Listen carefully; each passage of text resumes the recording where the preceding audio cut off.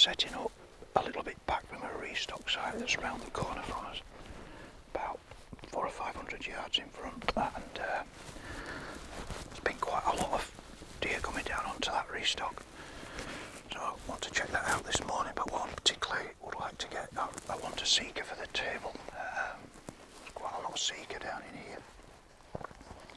And we're obviously going to shoot whatever we've got because we're protecting that as a vulnerable site, but seeker is what I'd like to get. It's a really thick forest this, that's why the seeker like it, so there's not a lot of open in it, but we get to the open area around here and hopefully catch something before they go back into the thick cover.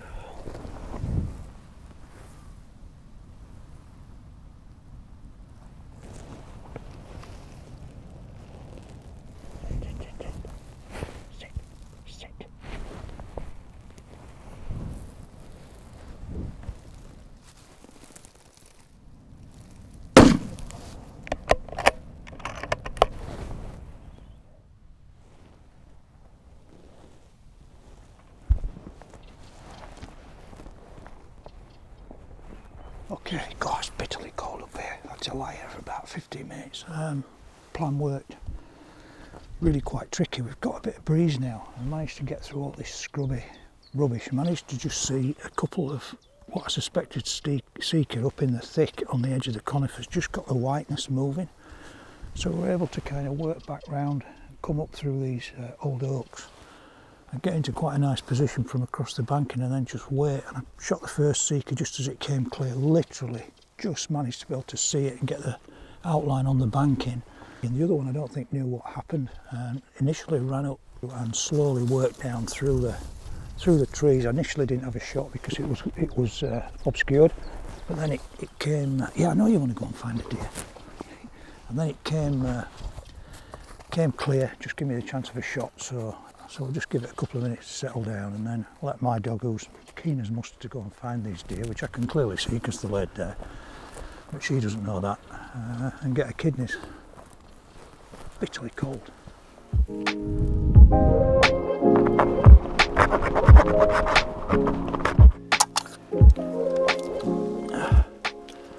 Okay, I'm going to continue actually because it's quite early. We've got the deer galloped off. I've fully galloped them out and we've just used our makeshift larder. Just let them drain. I like to keep the deer cooling and it's just nicely stiffening up and draining down. The blood's dripping out of them, so that's effective. We've got -2 this morning, so we've got a chiller. There's a breeze blowing straight down. It's blowing straight into those carcasses which are open there and draining off, so they're not coming to any harm. We're just going to continue and go out onto some open ground just on the right here.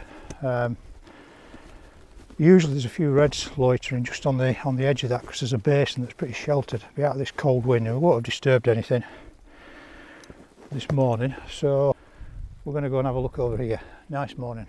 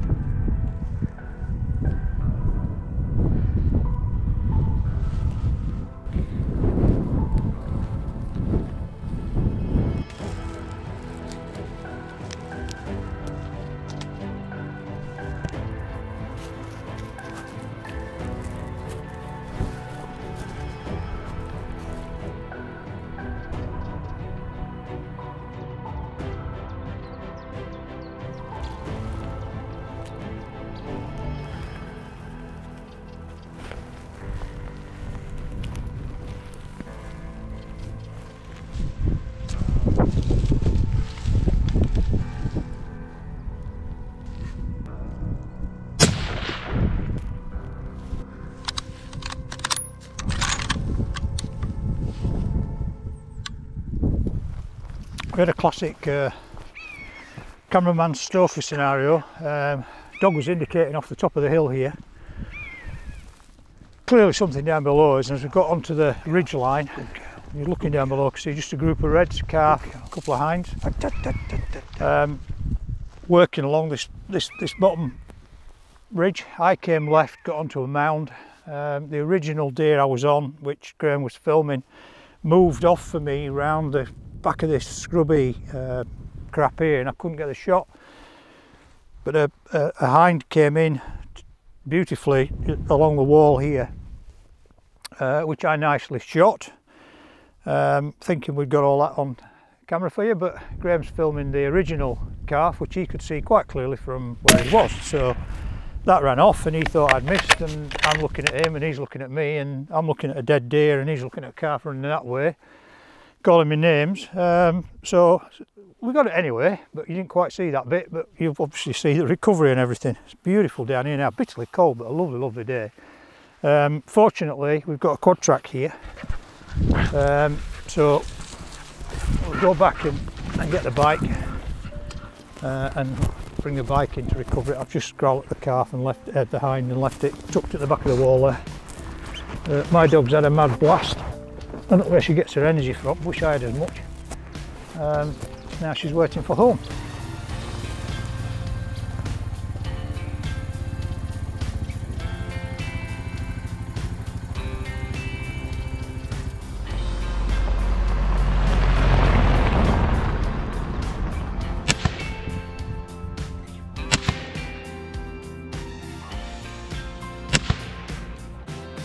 Finally managed, after being inundated with clients, to get the new Swarovski Z6i.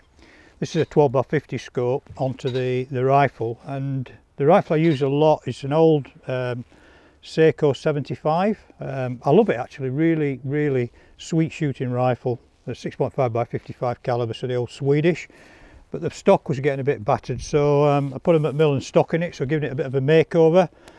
Really handles well. So we've now got the new scope on it. Thank you very much to Swarovski. So what I'm going to do is just set this up this morning. I'm in the crossover between lead and non-toxic ammunition, so the best ammo I've found at the moment in the non-toxic is the S&B Blue, which I've been using now in the Creedmoor for about 6 or 7 months, and I do like it actually. 120 grain, which again is exactly the same as I'm using in the Creedmoor, so I don't anticipate any problem with it.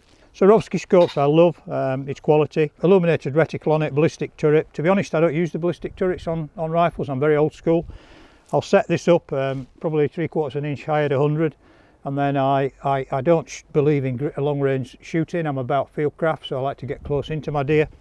But if I do need to take a longer shot, then you know I kind of calculate that in my head. I know the technology's there and all the rest of it, but I don't know, I just prefer to do it the way that I've always done it, and it works for me, so I'm sticking with it. So I'm a bit long in the tooth for messing around, but you know, if you want a long range shooting, the facility is there to you know, to dial in whatever ranges you want to set your rifle up to through the turret. But we'll just stick to the old method. So we'll see how we go. So I've done a bore sight on the scope, and we'll kind of see how it goes on the range, and then my intention is to get out into the field fairly soon and start putting it through its paces.